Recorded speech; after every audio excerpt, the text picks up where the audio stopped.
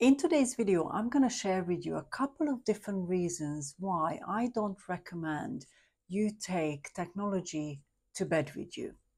I am sure that you have heard about separation and not bringing tech to bed, whether that's your phone or other technology.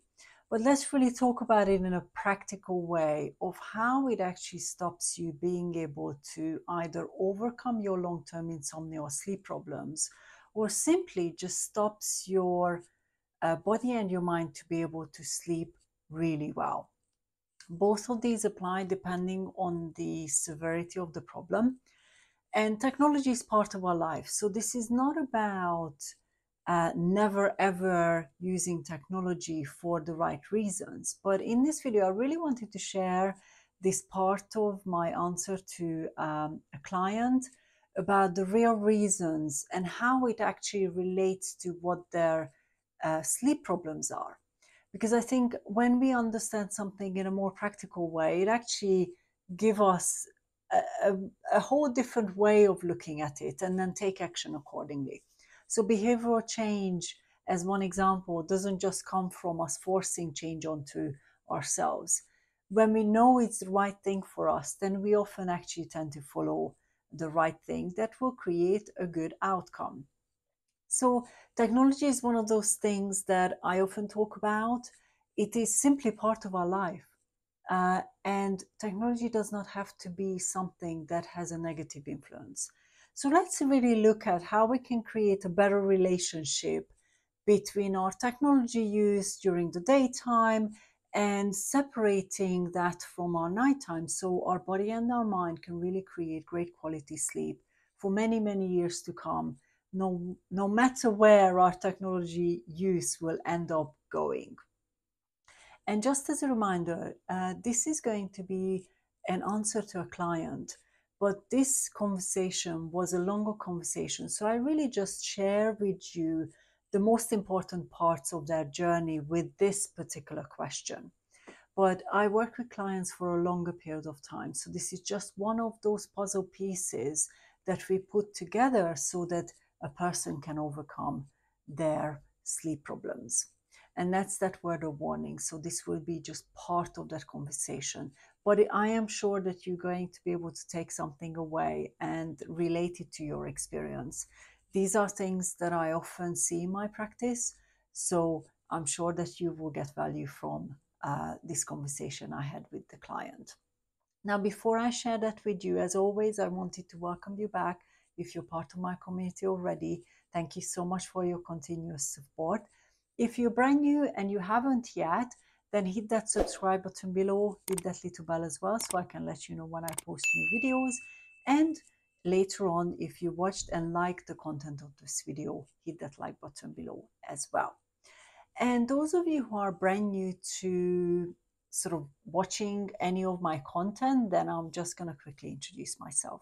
My name is Beatrix Schmidt. I'm a sleep coach, a professional speaker, and the creator of the Sleep Skills for Life program, which is very much my way of helping clients like you who struggle with whether that's sleep problems or longer term insomnia.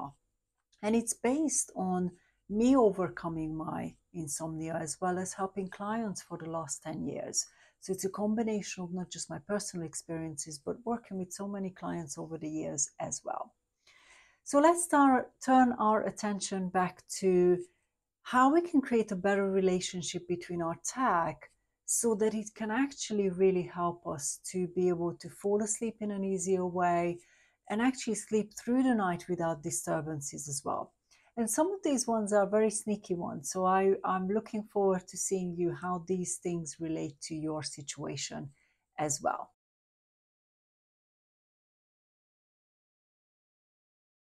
So the reason you want to separate your space and closeness to tech is it creates a physical clear boundary. Now, when you leave it on your bedside table, your mind knows it's hand's reach.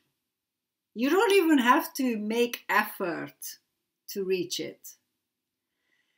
If the light goes upwards, it is likely to be disturbing because light is one of those things that your brain will still understand even if your eyes are closed, because there are ways to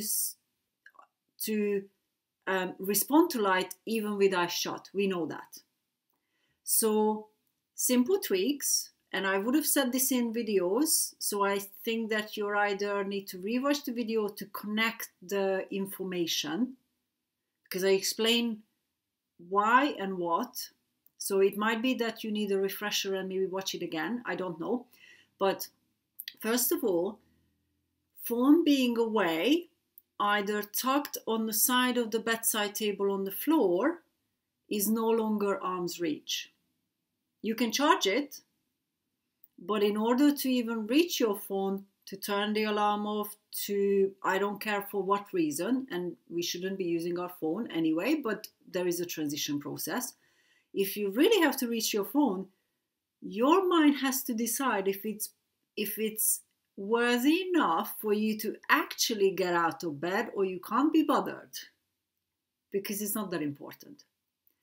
So that's why I say distance, and it has to be put on silent, and please don't have the light coming up, because it is going to be something that your mind has to assess even if you're sleeping, because remember, the unconscious and subconscious does not sleep when you sleep.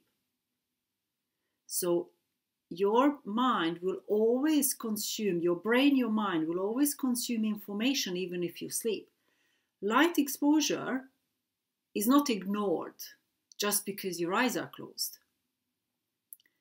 So, or just because you're on the other side. Your mind knows that you left your phone upside down. Upside up. Your mind knows that, even if you're now sleeping, because that is the behavior and that is the memory piece that is attached to where did I leave my phone. That doesn't go away just because you fall asleep. That remains a memory piece.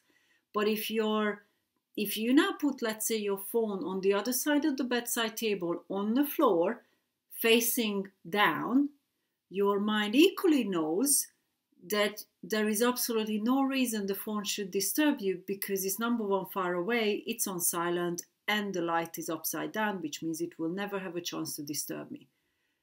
Your mind knows that. Every single decision, action, behavior creates a memory card that's filed away in your mind. It doesn't mean you have to remember it all the time, but your mind shifts through every single thing all the time. That is its job 24/7 without you putting effort in. That's the job of the mind. So by choosing appropriate actions that create separation, it creates, I know I can't be disturbed because my phone is either off or on complete silence, so there cannot be a disturbance because it's never going to tell me that something is happening. Your mind knows that.